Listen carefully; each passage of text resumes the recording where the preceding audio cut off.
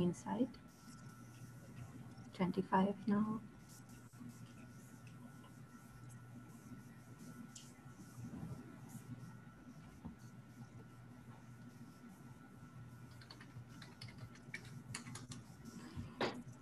We are 30.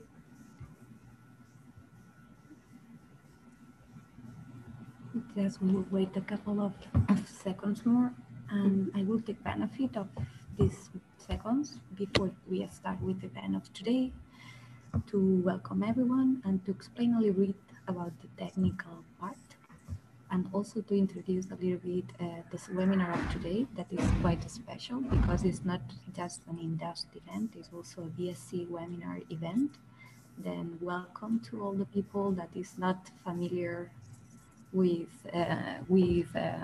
our topic of dust, but today there will be another webinar related with the dust impacts in a specific socioeconomic sector, and Stelios, that is part of the core group of inDust, will introduce our speaker, and I'm going to introduce you a little bit the platform.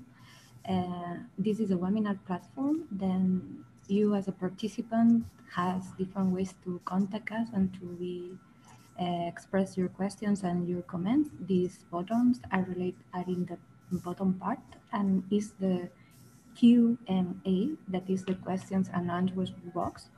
You can type your questions every moment, in any moment of the webinar, and Stelios and me, we will launch all the questions at the end of the webinar to our speaker. And also, you can, please, you don't wait until the end. You can type your questions in any moment of the event, and then you don't hesitate to use it. And also you have the chat box where you can express comments to the rest of, to the panelists, that is basically Stelios, Barbara, and me today. And with this introduction, also I want to briefly introduce inDust. inDust is a community of a very broad, different type of users and data providers and scientists. And we are trying to be in touch and to promote the use of the dust information for specific sectors. And this is the main motivation to this series of webinars, to raise the problems related with the sun and dust storms, and to create some interest in the community and also in the society. And I'm glad to say that I'm the chair of this cost action called inDust, and all the information is in the website. And also I want to remember you that all the webinars are recorded and are available after a few days in our website, that is cost-indust.eu, and everything is accessible through the website.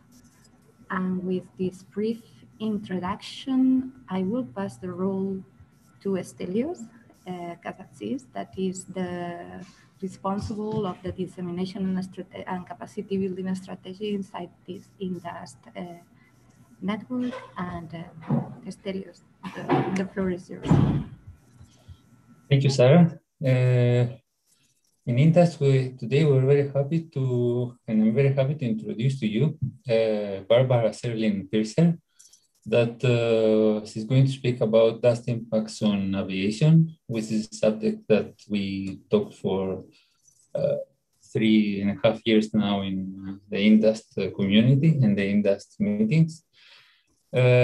Barbara she's working in Austria. In 2010, she got her PhD in natural sciences from the Institute of Physics, University of Graz in Austria, in the field of atmospheric remote sensing with radio occultation data and the use of this data for climate monitoring. And her focus was in upper troposphere, lower stratosphere, and from improved understanding of atmospheric dynamics.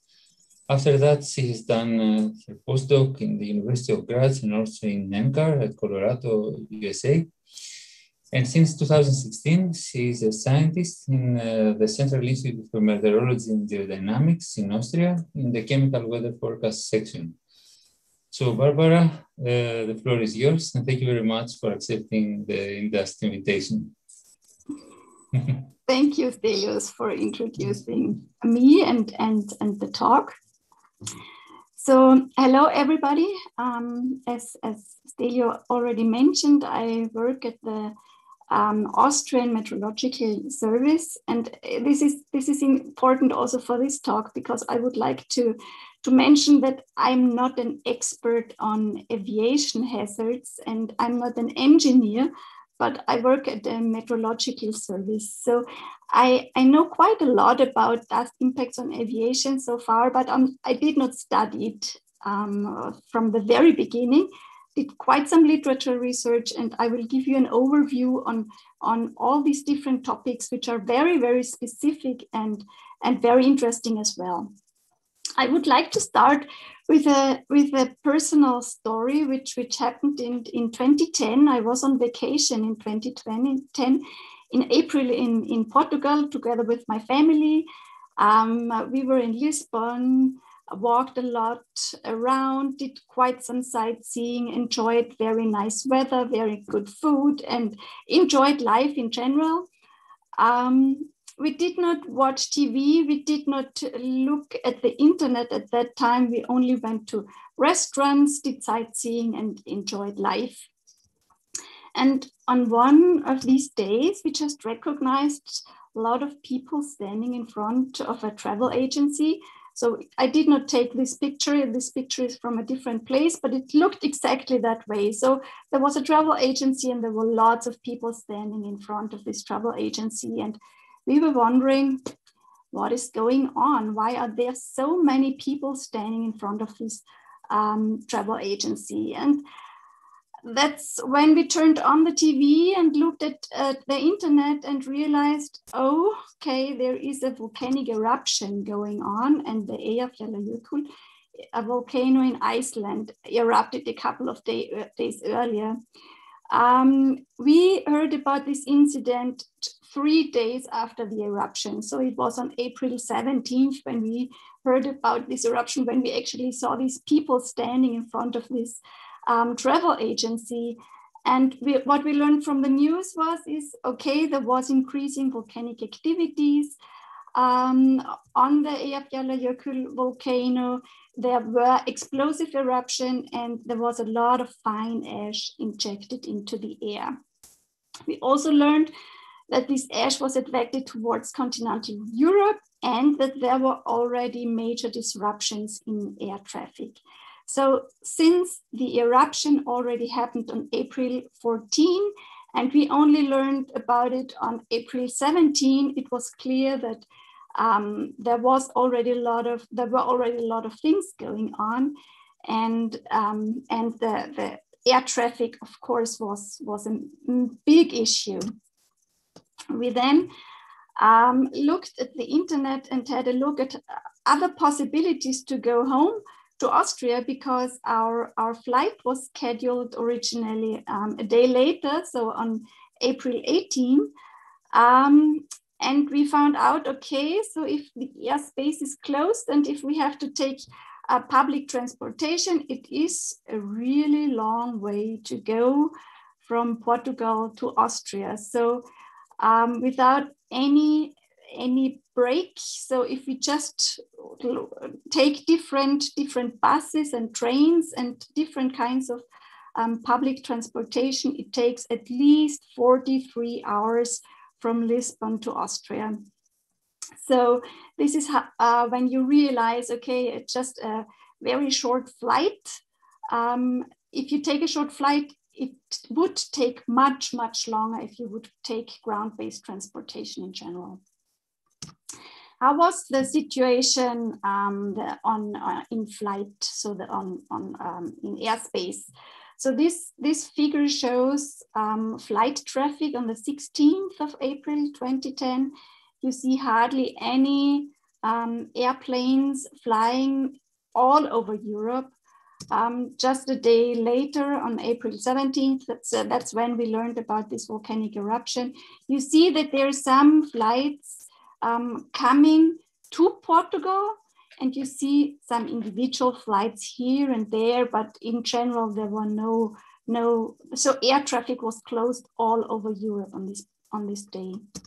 It got a little bit better on the 18th of April, This was the situation on the 19th of April, on the 20th of April, and on the 21st of April.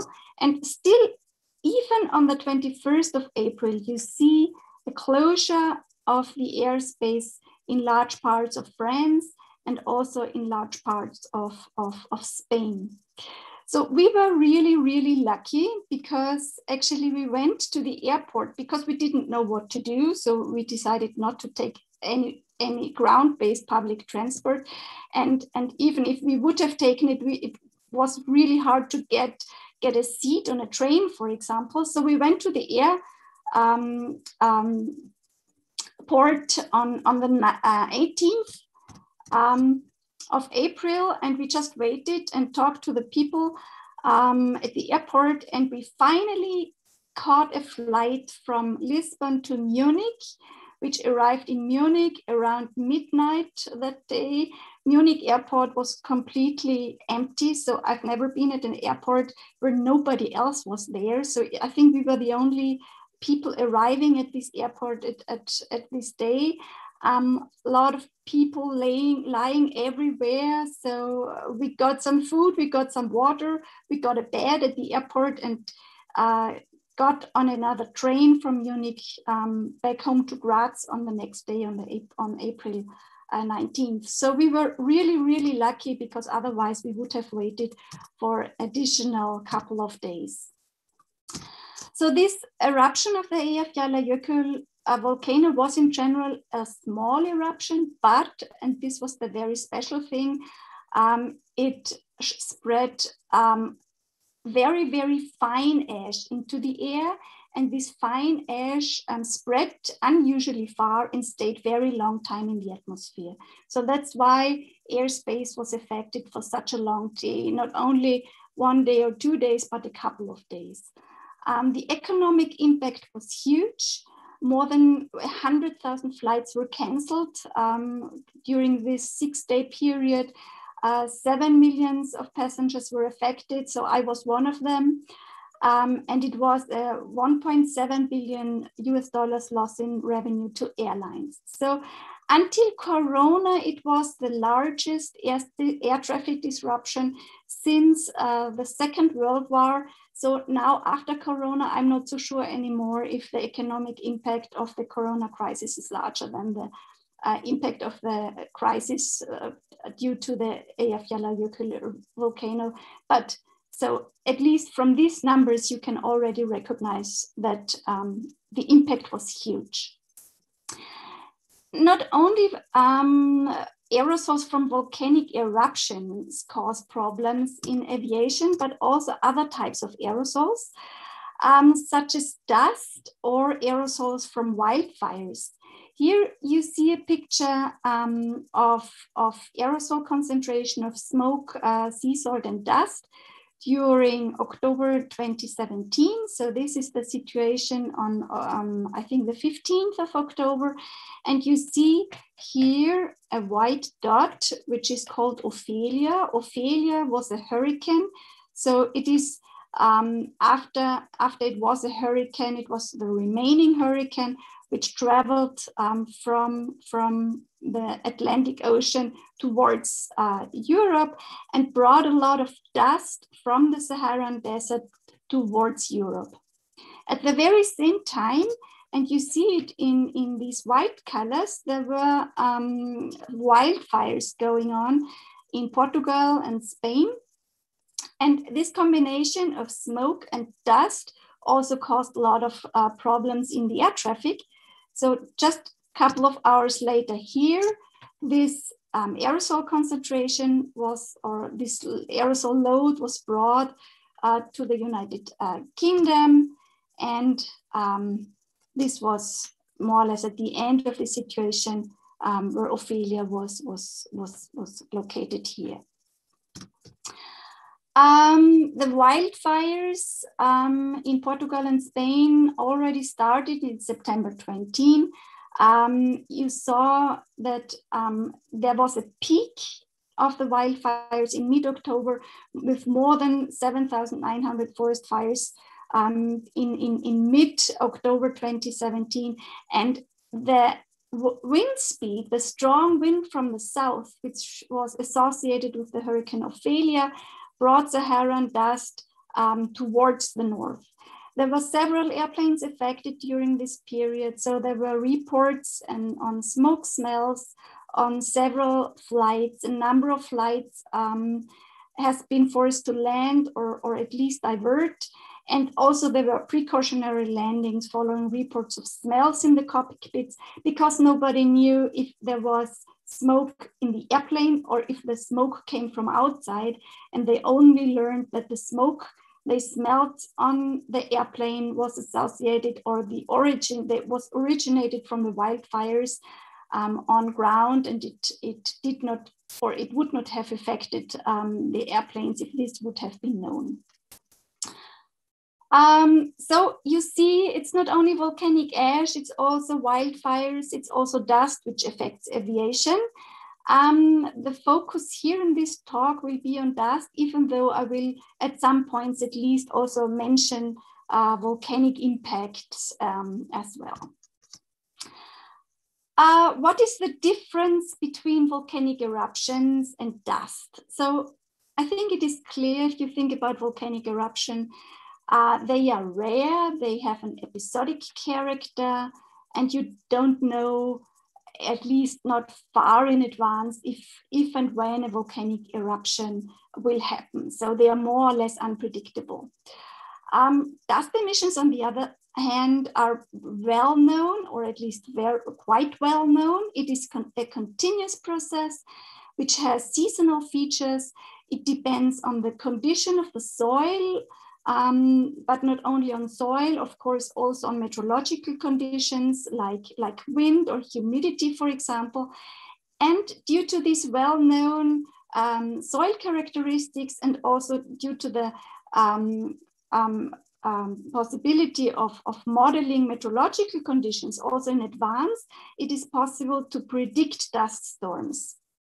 Nevertheless, volcanic ash and dust have some different physical and chemical characteristics, and these differences in physical and chemical characteristics are important also for implications on aviation, as we will see later on.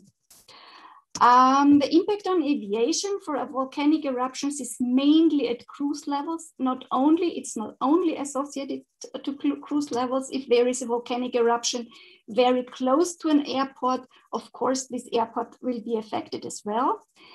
And the airport of dust on aviation is mainly at the airport. Again, if the dust storm is close to the airport, it's the impact is large, mainly during takeoff and landing, but not only. So we will see later on that there also were some incidents happening where aviation or for flights at cruise levels as well. Beddock et al. Did a study where they looked at air traffic incidents reports in Australia. They had a look at data from 1969 to 2010. I think this is a very interesting study because it also shows some historical, or it gives some historical view on this topic in general. They found 61 incidents which were related to dust in some kind. Important to note is that it does not give a full idea about all dust-related impact, because the data they checked only considered active air operations. So if a flight was delayed or canceled, but if it was delayed, and there was no incident during the flight, it would not be considered in the statistics. And if it was canceled at all, also it would not have been considered because it didn't go into this database. Only very few of these incidents causing accidents. And if you look at this graph, which shows the number of incidents over time, you realize that there are a lot of incidents before 1975, essentially. Then there is some more incidents between 1975 and 1990 or 1995. And then during the last 15 years of this record, there were only 3 incidents happening. At the same time, this gray line shows the dust storm index, which they calculated, and you see some wiggles here and there. In general, you see increasing dust activity in Australia, especially from 1980 onwards. You see some peaks here, for example, in 1970, which is associated with a lot of air incidents. You see another peak here in 1983, where you also see a higher number of incidents. And finally, you see this peak here in 1994, where you also see that this peak in dust activity is related to a pretty small peak in the number of incidents. You also see here, for example, 2 years, 74 and 75, where there was no incident at all. This was related to a La Nina episode where air is more humid in Australia in general. So these peaks in incidents and also the dust load have some common features. But as mentioned before, most incidents before in the early record of this, this study. What kind of categories did they look at, or did they identify? So why did it affect the air transportation? So they found that more than 50% of the effects were associated with navigation. So this includes diversion or return, or that the airplane was not able to reach the final destination, or also that the airplane was not even possible to identify its position. So these were 57% in navigation, almost 10% in communication, 5% some damage-related problems, 23% in visibility. Visibility is an important aspect in these studies in general, and approximately 5% where it was miscellaneous reasons, and they didn't fit into any of these categories. The authors tried to understand why the number of incidents dramatically decreased over time, and why there were so many incidents before 1975, or at least before 1990. And they found that it's mainly associated to navigation and communication. So the first 2 categories. For the navigation, so in 1990 or since 1990, almost all aircraft have a GPS unit on board. So the navigation and positioning is way easier than it was before. And this was the first reason. And the second reason is improved communication.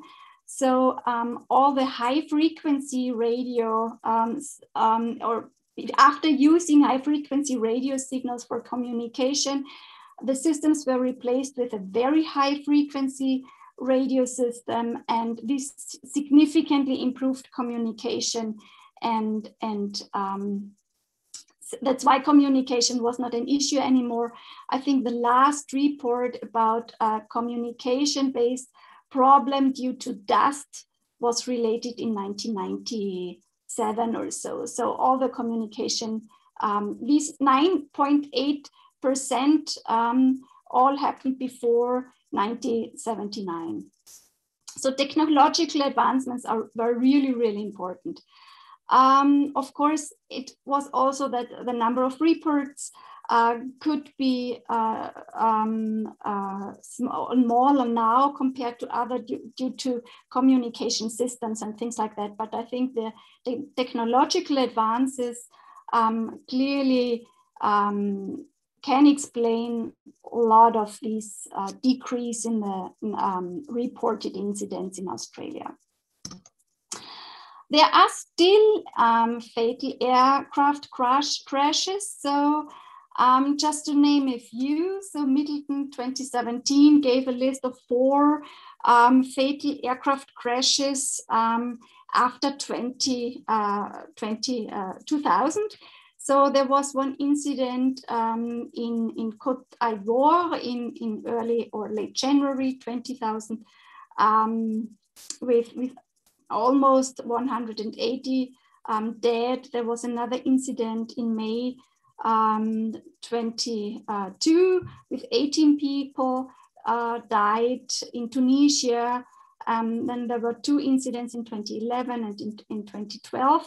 This figure on the right shows the air ambulance in India, which crashed into the neighborhood in India and caused 7 people dying on board of this air ambulance, and 3 people were died on ground. So, and all these incidents were at least somehow related to dust and of course wind in the atmosphere, since dust and wind often come together. What is the problem with visibility? So visibility is a problem in particular during takeoff and landing at the airport. And it is, of course, often associated with strong winds. So from this relationship here, you see the relationship between dust concentration and visibility. And you see the higher the dust concentration, the lower the visibility. And this is exactly the problem which is encountered also for aviation. This plot on the right shows visibility conditions and also the meteorological situation, which is aerodrome specific in some regard. Important are these 2 numbers down here. If the visibility is smaller than 400 meters, RVR is the runway visibility range. If it is smaller than 400 meters, if the runway visibility range is lower than 75 meters, very special low visibility procedures have to be performed. So dependent on the visibility range, there are different visibility conditions which range from visibility condition 1 to visibility condition 4. And there are different problems for the air traffic control and also for the pilot. So for the air traffic control, they control the aerodrome ground traffic visually, which is only possible during conditions, visibility condition 1. So if it's more or less like normal. If there is reduced visibility, the air traffic controller cannot really see everything from the place where he or she is. So the air traffic controller is unable to control some or all, it depends on the visibility range, of course, of the maneuvering area visually. For the pilot, taxis and so the pilot is in the airplane, so visibility affects the pilot a little bit later than the air traffic controller. But there are also conditions if the visibility is lower than 400 meters where the pilot is not able to avoid other air traffic visually, or even if the visibility is very low, so lower than 75 meters, where the pilot is unable to taxi visually, even on ground. So depending on the visibility conditions, there are different visibility procedures which are defined by the ICAO. You can read everything in this document. This is a really comprehensive document about different visibility procedures. The main goal of these visibility procedures is to ensure safe operations. What is the problem with visibility? Of course, significant delays due to this, or at least associated with the low visibility procedures. If it's not possible to land at a specific airport, rerouting might be possible. Flight cancellation if a flight is supposed to depart from the specific airport. And of course, there are disturbances in airport operation for the ground staff. And also you have to remove the dust from runways, for example, or from other critical areas. There was a study from Al-Qaeda and Al-Kandari in 2020, a very recent one, who had a look at arrival, scheduled arrival and actual arrival and departure times during dust storms in Kuwait International Airport. And of course, it makes sense, of course, that they found large differences between scheduled flights and arrival flights, so scheduled and arrival, actual arrival times and departure times during dust storms compared to regular conditions. As a very specific event is brownout, which is also associated with visibility. It mainly affects helicopters, not so much airplanes, more helicopters. And it means that there is a visibility restriction due to sand and dust during landing or during departure. It's often associated with the helicopter rotor downwash. Of course, depends on the soil composition and of the wind. And it caused quite some accidents, especially during takeoff and landing. And military helicopters were often affected, for example, during operation in Afghanistan or Iraq. Another problem is, of course, associated with wind. Dust devils can happen. So dust devils are characterized by sudden changes in wind speed and direction, and they can also have reduced visibility. There was a study of Lorenz and Myers who had a look at air accident reports also for this 10-year period. They identified almost 100 incidents, also several fatal incidents. But in general, it was not clear if it was more the wind speed being the problem or the dust being the problem. It's probably more the wind speed, sorry. It's more the wind speed than the dust, which actually caused the problems. And they found that, so in general, dust devils are a hazard for light aviation. So more like balloons and helicopters and gliders and not big commercial aircraft. Another problem, I only want to mention it very shortly, is electrostatic charging.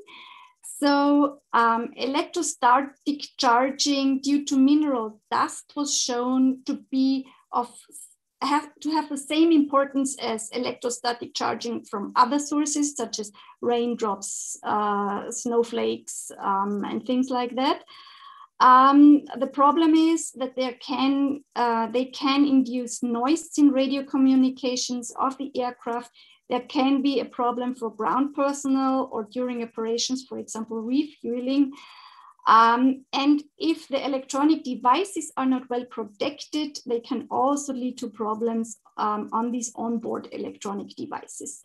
So at least I think it's not of main focus of this talk, but it should not be forgotten that electrostatic charging of mineral dust can also cause some problems. Interesting is the blockage of the pitot tube. That pitot tube is shown here on this figure here on the right. These are two pitot tubes which actually measure pressure, and this pressure is converted to airspeed. And if this pitot tube is blocked, the pilot gets information about wrong airspeed. And there were already several fatal accidents associated with the blockage of the pitot tube in airplanes. The pitot tube blocking can be caused by ice, it can be caused by volcanic ash, sands, and even insects can cause the blocking of these pitot tubes. An interesting study of Nitschko, which was published this year, was about the role of dust for ice nucleation for two aircraft incidents. One aircraft accident of the Air France flight in 2019, where an aircraft crashed into the tropical Atlantic Ocean. And the investigation report shows that the pitot tubes actually were iced. Nitschko and his colleagues, they looked at different satellites measurements, did some combined dust and meteorological modeling. It is well known that mineral dust particles are efficient ice nuclei, and they found that desert dust might have played an important role to create these ice particles, because mineral dust formed as ice nuclei, and these ice nuclei were finally associated with the icing of the pitot tubes.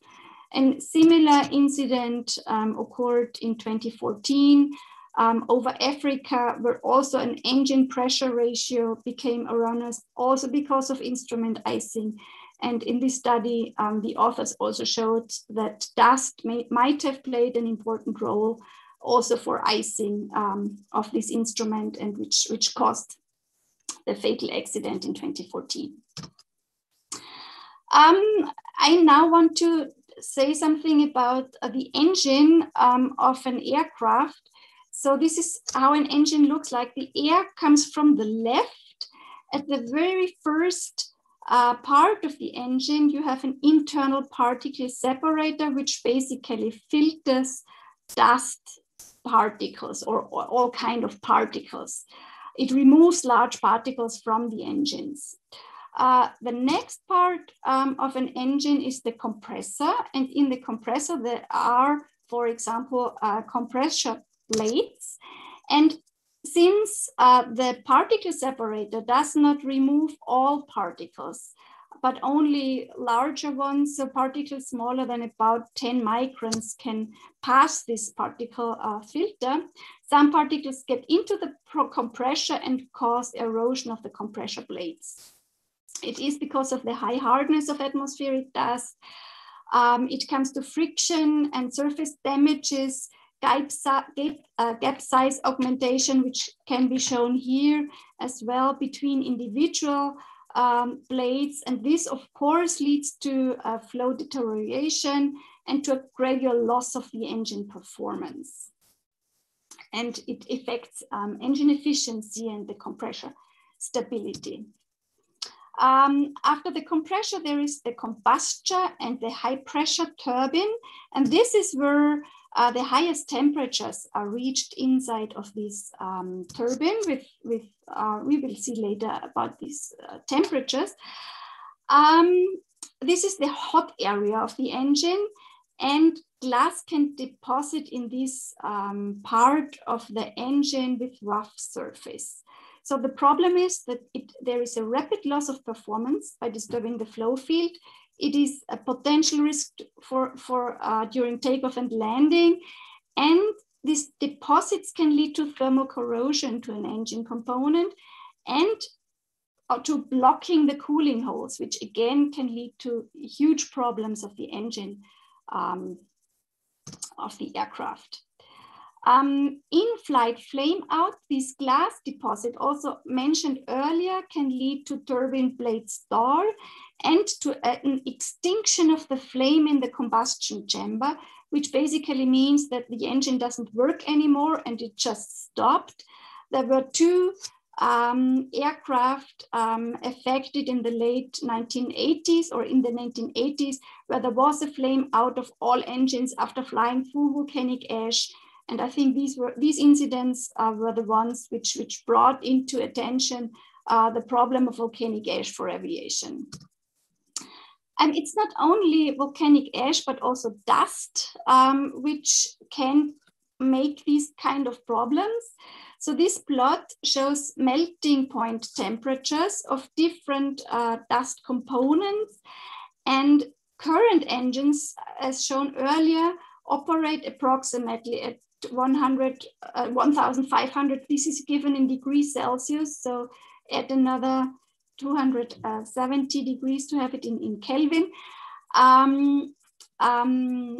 And future engines will operate at even higher temperatures. And at these higher temperatures, also quartz will become melted. And quartz is an important component of dust. So it is an increasing problem, or dust melting will be an increasing problem in aviation, especially due to these future engines operating at higher temperatures. The problem is also that dust composition is different on the Earth, so different flights will be affected differently, because in some parts of the world, quartz is the dominating component. In other kinds of the world, there are other components which are more important. So it is a regional feature which has to be taken into account when looking at these problems. It is an issue for maintenance costs in the very first order. If we calculated the dust load for different flights and found here one flight which was we found very high dust load for this particular flight due to the dust concentration. It was a flight from Paris to Chennai in India. And if you calculate the maintenance costs, you will find that just for this one single flight on this day can cause a loss of up to 5,000 euros, which is a lot of money, of course. If you look on how much ash or dust is needed to damage the aircraft gas turbine, you will find this chart. It is a duration of exposure versus ash and sand dust concentration map, where you see, for example, the green colors show that there is practically negligible damage. The yellow ones have long-term damage. Orange colors means there is an exigent damage. That means that it is immediate. There has to be something done immediately, but it did not have any safety implications, and the safety implications are shown in red. There are 25 cases analyzed, and also always looked at the duration of the engine exposure and the dust concentration, which was found for this incident or test. There were also test cases. What you basically see, the current, at least for volcanic ash, they agreed on a number of 2 milligrams per cubic meter. So this is the safe to fly zone if ash concentration is lower than 2 milligrams per cubic meter. And actually you can fly for almost an hour in this 2 milligrams per cubic meter concentration until a possible safety implication. If there is a possible safety implication, you can fly even longer if it is for sure. So this kind of charts can be used to get a better idea about how long you can fly through air with a specific ash concentration until you will encounter significant damage. So this is the summary. Dust impact on aviation. I showed that there is reduced visibility, which is often associated with strong winds. I mentioned electrostatic charging, even though it might not be the highest or biggest problem in aviation associated with dust. Icing is a significant problem, as was shown by Nitschke and his colleagues, because of the ice nucleation of dust, or the creating ice nucleation. And these ice nucleations can, for example, block pitot tubes, and the mechanical problems, erosion, not only in the engine, but also in the rest of the aircraft, corrosion, blocking of cooling holes, the engine flame out in flight, and the blockage of the pitot tube also not only due to ice particles, but also due to dust. So I also have some slides left which deal or show some general overview about our UNEDIX AV product, but I only will show you the very first one to introduce the project. This was a Horizon 2020 project, which was worked on from 2016 to 2019.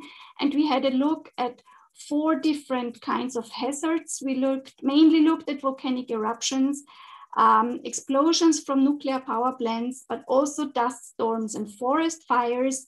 The thing these hazards have in common is that they are rare events, that there is a high uncertainty in source terms. The sensitivity of dispersion models to the source term is of particular interest. The availability and variety of observation and the key products. So what are the key products potential stakeholders are interested in? And this is what we addressed in this project, but I do not want to go into detail now because I think the main topic of this talk was about the impact of dust on aviation, and I think that's all I have.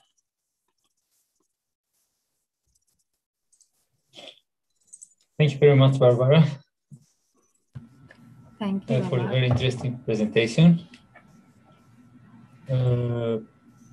We have a question in the chat, Stelios. Yeah, as usual. Yes, we don't have too many questions, but there is a question about well, if plane companies have some ways to use this dust forecast in order to, let's say, have an optimize their route and minimize the chances of this kind of failures. Do you know something about that? Are actually the companies taking into account this? I know that there are some studies going on which exactly do this kind of investigation. So in UNEDIX was a non-operational project, so we did not do any operational stuff, but we did some case studies, and we also had air traffic management people on board.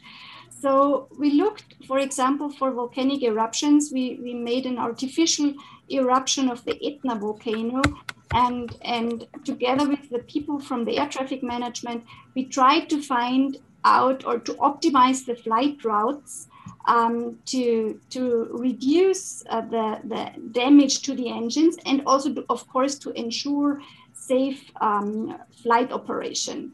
So there are some research projects going on. I also know that Rolls-Royce, for example, did some studies with CAMS data. So CAMS data are, for example, used for this purpose. CAMS3 analysis to get a better idea about the global dust distribution and to get a better idea about the impact of dust and also other aerosols, such as sea salt, for example, on the engines. So I don't know, I don't think that it is operationally used currently, but at least there are some activities going on to get closer to also to the industry partners. That it's not only an academic topic, but it gets more relevant also for the industry. Also, it is asking if what measures do you propose to remedy the inconvenience of dust and going inside the engines? What measures? Yeah. What do you mean with measures? I think that is for engineers and manufacturers, the questions, but this question, but yeah. It is asking if you have an idea of any measure that can, I think what is important reduce the impact is dust size and dust composition. I think these two measures are most important because it depends on the dust size. if it is filtered by the particle filter, or if it gets into the compressor and the combustion. And the dust composition is of high importance because of the melting temperature. So if the dust is composed of particles with low melting temperatures, they can be accumulated and can block these cooling holes, for example, which is a major issue and which finally can cause this flight flame out. So dust with low melting temperatures has similar characteristics to volcanic ash, and this flame out is a seriously known problem. So I think it's mainly dust size and dust composition, in my opinion. Okay, there is another question in the chat, and it asks about your statement on the 1 kilogram of dust that results in approximately 50 to 100 kilo of cost, and asking where does this number come from? Is it some source or? I don't have a reference. It's a personal communication, so it's an assumption. So it's an assumption which is based on a personal communication with an engineer. Okay. There is no more questions, but I have one for you. If you can let me share my screen, Barbara. I want to put in your list an event that, in fact, I don't know if Natalia is today in the room, but there were a very extreme event in Canary Islands in February last year, in 2020. And the group of Itania was doing an estimation of the cost. And this will be the event. It was the most extreme event in a time series of more than 20 years. And it was like over 700 cancellation flights because it was during the winter break of the Scandinavian countries that are used to go to Canary Islands for the winter time. And then they estimate the loss around 17 million euros based on Eurocontrol estimation cost about cancellations and everything. And just for your info, if you want to put in your list. It was nice, super nice talk. Thanks a lot, Barbara, for this nice overview. Yes. I don't know if there is any other question in the room, Estelios. No. Just a comment from my side. In order to, it's maybe a naive comment, but still, we're talking about dust and the effects on the aviation, and always we saw these dust-related maps, and there are areas, of course, that the possibility of having dust entering the planes is much more. But I think one very important aspect is the actual height of the plume, because even if you have this, let's say, long flights that even passing from the Sahara, and maybe they are probably too high to have these dust problems, and there are other flights that are more or less landing in the proximity of dust areas, which is much more, let's say, dangerous. So someone for sure would like to have this kind of height and to try to categorize this kind of, let's say, possibility of having these effects in terms of actual, let's say, landing areas or flight heights of the planes. So I think it's more complex in terms of two-dimensional map. Yeah. But I guess this is just more than a comment, not a question. No, I completely agree. But if you think about these icing incidents, for example, these accidents happened at cruise levels. So it was the indirect effect of dust, but it was associated with dust. So I think it is important to to account for the vertical. It is of course important to account for the vertical distribution of dust. Yeah. Yeah. We There is calculated for the UNETICS project, we calculated everything on 13 flight levels. So we had these dedicated products, and one of them was three-dimensional distribution of dust. This was the model output, of course, on 13 flight levels, up to flight level 650, which might be too high or practically not relevant, at least not everywhere. But it is important to look at the vertical distribution, and for aviation purposes to calculate everything on flight levels and not in height or pressure. There is still some comments in the chat. It's about the previous question that Stelios launched to you. Is asking specifically if there is any kind of study or analysis that analyze what's happened when the dust is inside the engine, because there are some reports from flights, some of them from military sector, that reports that the engine stopped and then restarted after they passed the dust cloud. This is exactly what this engine flame out means. So it means that the flame inside of the combustor gets out and the engine doesn't work anymore. This happened for these two mentioned flights which flew through volcanic ash. But fortunately, these aircraft or the pilots were able to restart the engines and safely arrived at some airport.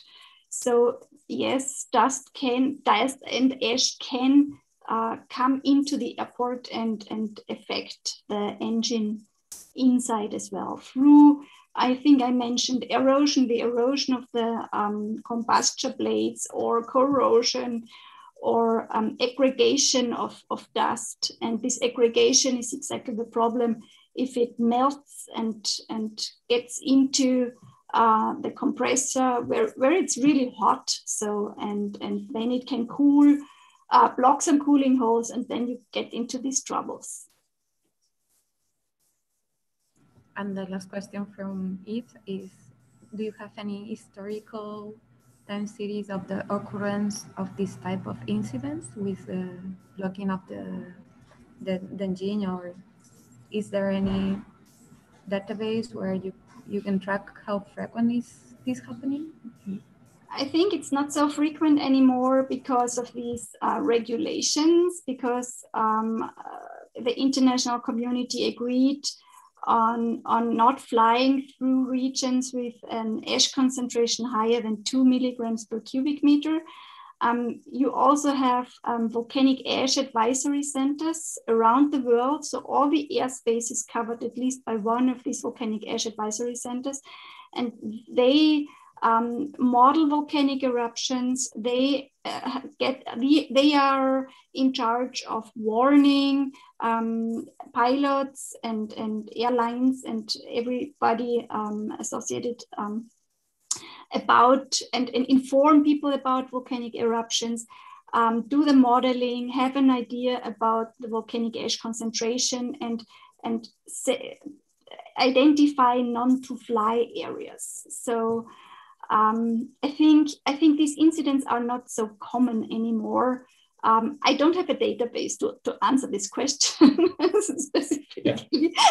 I know about these two events.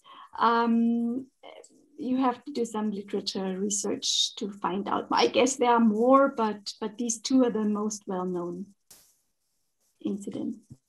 Okay, thank you. Maybe one last question because we are close to 4 o'clock. If someone ever defined concentration thresholds for dust, like there is for volcanic acids, different properties probably imply different effect on aviation for the same concentration level. So the question is if you know someone that ever defined this kind of concentration thresholds. If you look at this duration of exposure versus ash concentration chart I showed, so where you have dust exposure on the y-axis and dust concentration on the x-axis, there are some dust events included. So it does not only include volcanic ash, but it also includes dust. So of course, there are some common problems between dust and volcanic ash. The main difference is the composition, but in terms of exposure and concentration, you find some common characteristics, and Rory Clarkson did a very detailed study on this. So look at the Clarkson and Simpson 2017 study, and you will find differences and similarities between ash and dust. Okay, thank you very much, Barbara, for your very nice presentation, which is really, I think, very closely related with the inDust objectives. And just the last thing, I think, for Sarah is to announce the next seminar. Our next seminar, it will be the last one before the summer break. And it is one webinar that was scheduled initially for beginning of this month, but at the end we have to cancel. Then is a rescheduled meeting at 13th June in 2 weeks, Wednesday as usual at 3 European time. And the topic is the dust mineralogy and the relation with the climate issues. And our speaker will be Carlos Perez, that I'm glad to say that is my group leader here at BSc. Then it's my pleasure to have his talk in this series of inDust webinars. And the registration is open. Then just go to the link in the website and do the registration. And we'll see you in 2 weeks, same hour, same day of the week. And hope that you will have a very nice 2 weeks. Thank you. Thanks a lot, Barbara. Thank you very much, Barbara, and thank you everybody for joining this webinar.